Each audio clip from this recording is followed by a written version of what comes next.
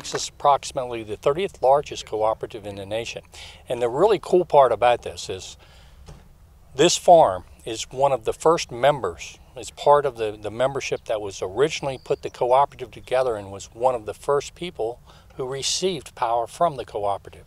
Our original substation is less than a mile down the road. The first line went right out front and it's still there today.